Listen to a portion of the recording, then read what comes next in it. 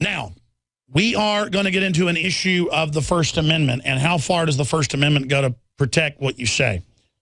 There have been cases in the news like death of a president that came out in 2006 that basically lionized a fictional character for killing President Bush.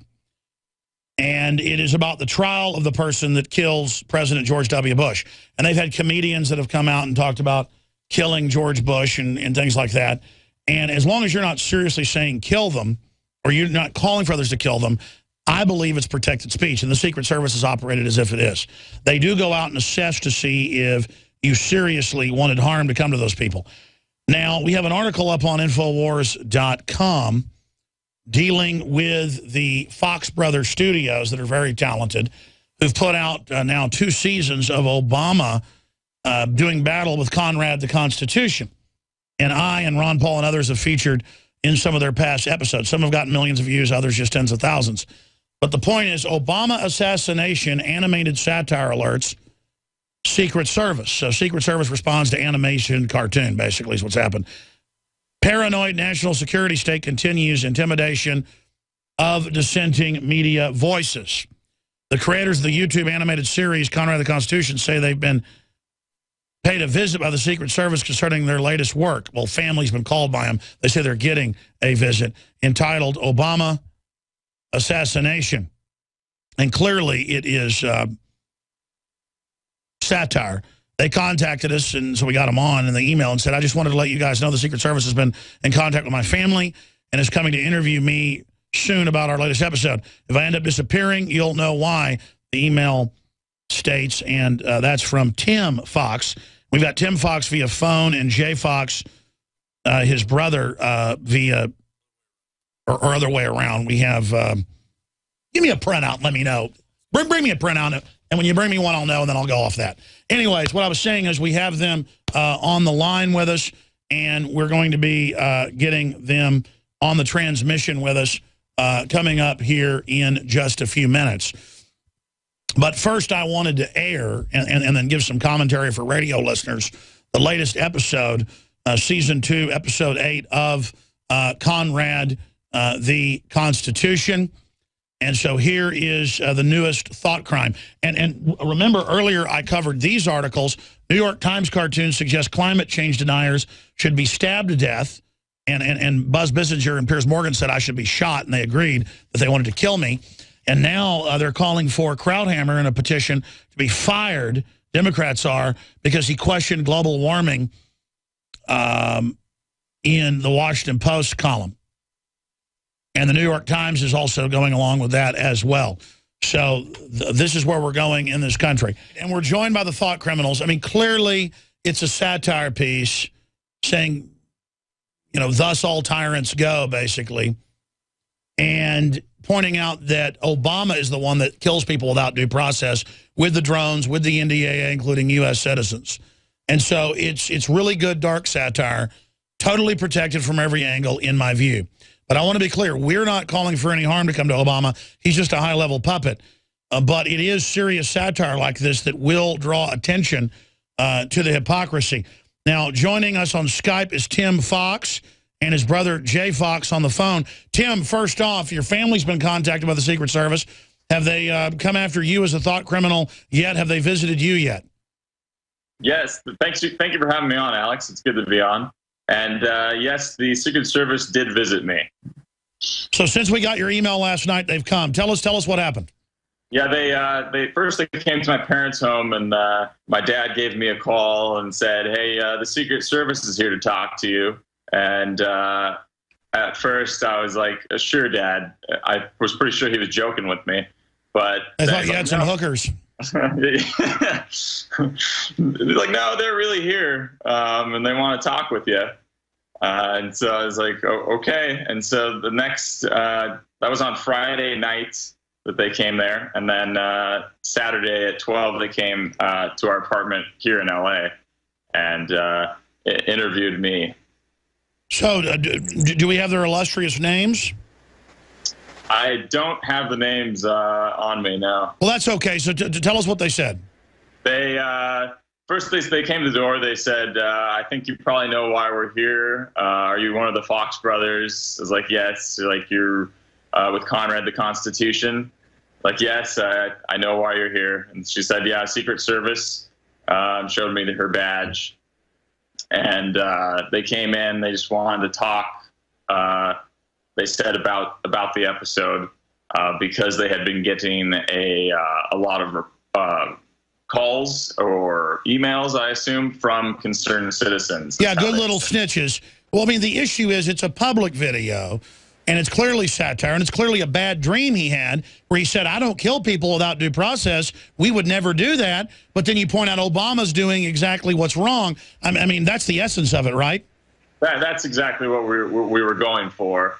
And I explained that to them, that we are, of course, we would never want any harm to come to the president. It's clearly satire, and that we're trying to point out the hypocrisy of how our president will just assassinate American citizens without any due process that has been given to them by their Constitution. And just what's going on. I mean, in today's day and age, you kind of have to do something a little edgy to draw people in. So that's well said. Well, we'll update the article. You've now officially been visited. So how long were they there? What else did they say?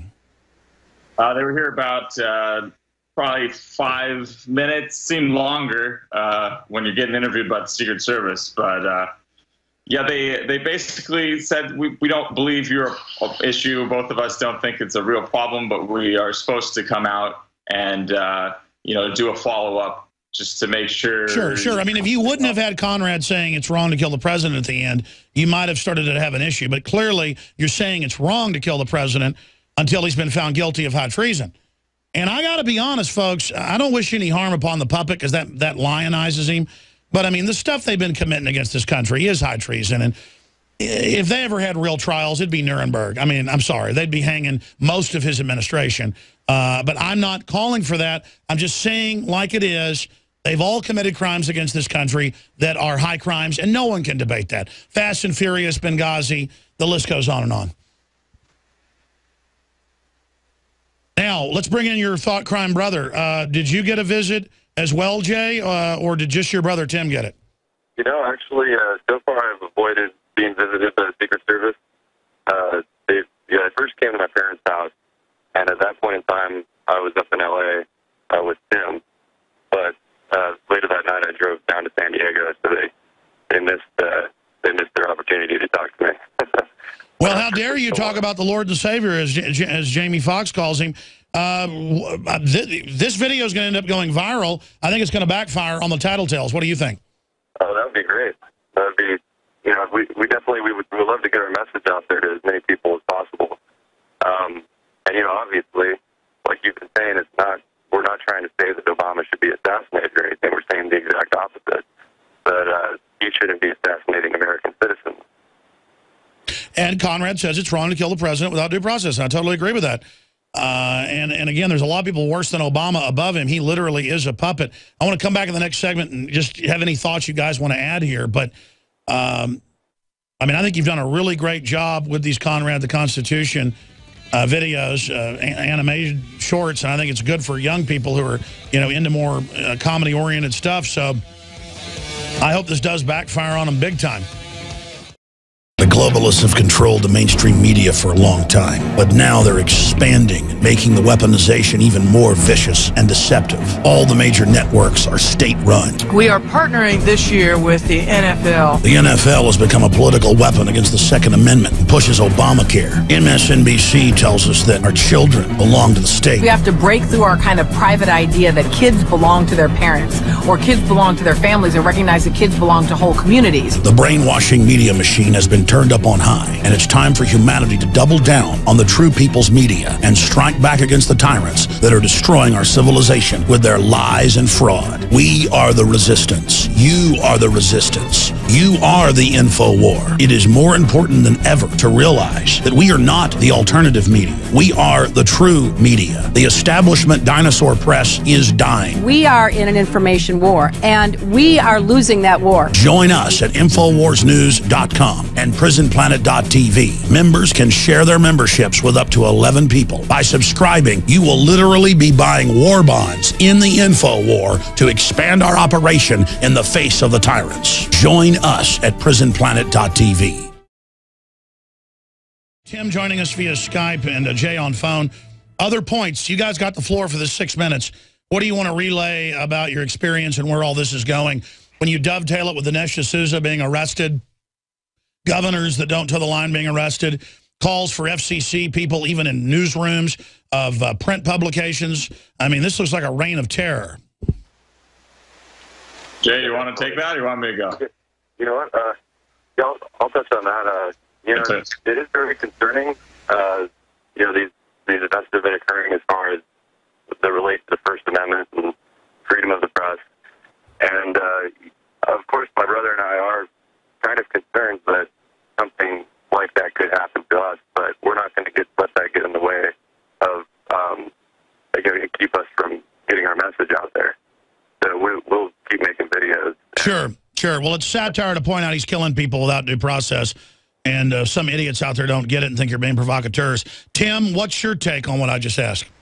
Oh, yeah, exactly what you're saying. It's really scary, and I think what's even scarier is just the people like my age and Jay's age and the friends we talk to. I think a lot of our generation, which scares me, don't realize the rights we have within the Constitution, because I'll talk to people that I recently just talked to about being visited by the Secret Service and about my video. They're like, well, are they going to make you take it down? Or are you going to take it down? Like, no, they can't make me take it down. There's this thing, it's called the First Amendment. I'm well within my rights, and I think that's why me and Jay started this show, was just to try and educate everyone, but mostly point it towards the younger generation, so that they realize that we do have a Constitution, while it might be getting chipped away every day, or not might be, but is.